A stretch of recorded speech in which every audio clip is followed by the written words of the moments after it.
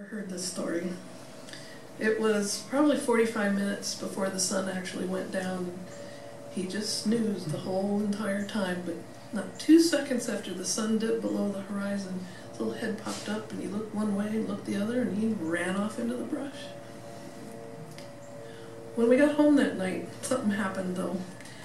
I didn't have a camera, I have nothing to prove any of it, but I do have proof in Doug. Because I'm in the kitchen, he's in the living room, and I hear something you never hear in our house. Cacophony of wrong notes played really fast. Sounded so bad. I walked all the way in the living room and said, "What are you doing? That's awful." He said, "Oh, I think that darn Mongoose gave me a song." I said, "What do you mean?" He said, "Ever since we left the beach, I just have this melody that just keeps running over and over and over in my head." He said, "I was hoping I could just kind of put my hand on the guitar and find the pattern of the notes." But he said, "I don't think it's going to be that easy."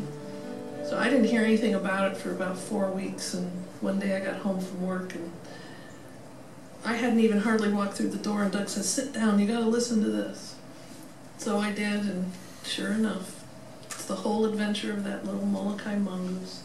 So that's the name of the song, Molokai Mongoose. I think that mongoose was the devil.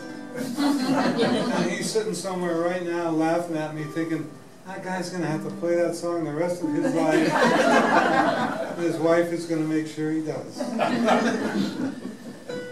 That may be true, but in Sandy's world, the mongoose wanted this song created so that somebody would tell everybody that it's not their fault.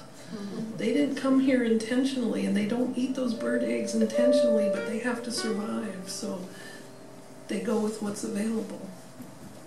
All right, here we go. You ready? You sure? I think so.